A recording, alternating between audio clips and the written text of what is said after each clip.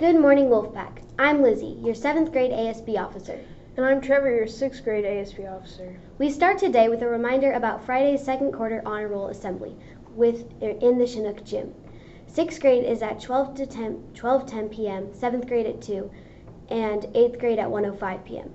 Parents and family welcome for these 30-minute assemblies. In sports this morning, if you are interested in playing basketball, softball, or participating in track and field, sports packets for spring are now available for Mrs. Harris. There will also be a spring sports student informational meeting on Friday, February 24th, immediately after school.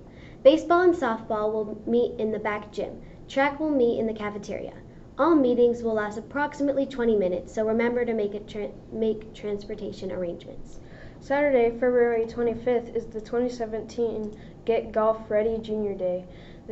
The time is 1 to 3 p.m. There will be different stations to learn about golf, practice short game skills, and full swing work on the driving range. If interested, we have information posted in the office. 8th graders going to Southridge High School interested in playing football. The football meeting is Friday, March 10th, 3 to 4 p.m. in the Southridge High School auditorium. Spring and summer info to be provided. Now for some results from yesterday's basketball game.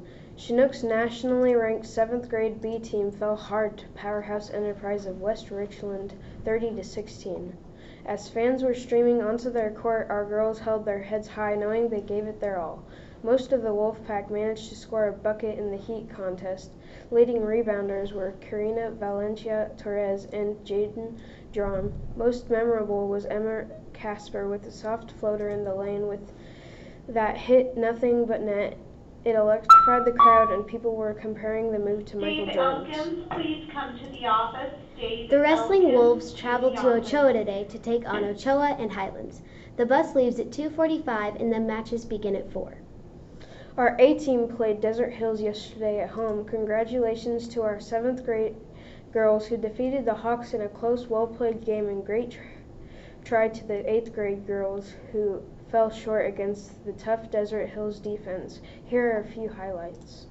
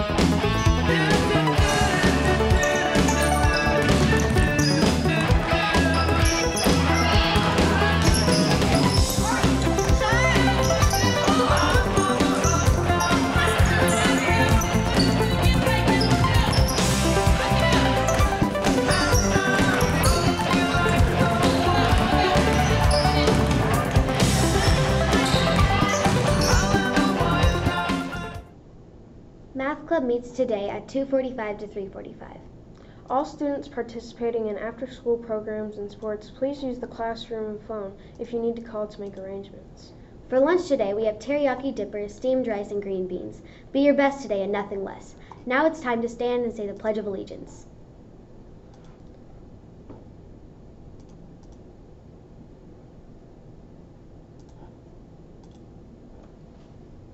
I pledge allegiance to the flag of the United States of America and to the republic for which it stands, one nation, under God, indivisible, with liberty and justice for all.